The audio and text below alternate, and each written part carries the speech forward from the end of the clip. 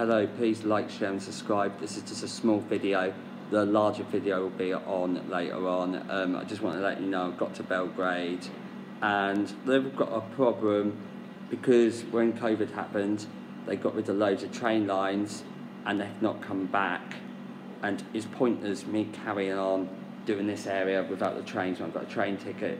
So I booked a flight. I'm going to come home on Friday and then go back out somewhere next week. So it was the only option. Literally, it's just costing me money for hostels and stuff for places I've been to and I don't want to go.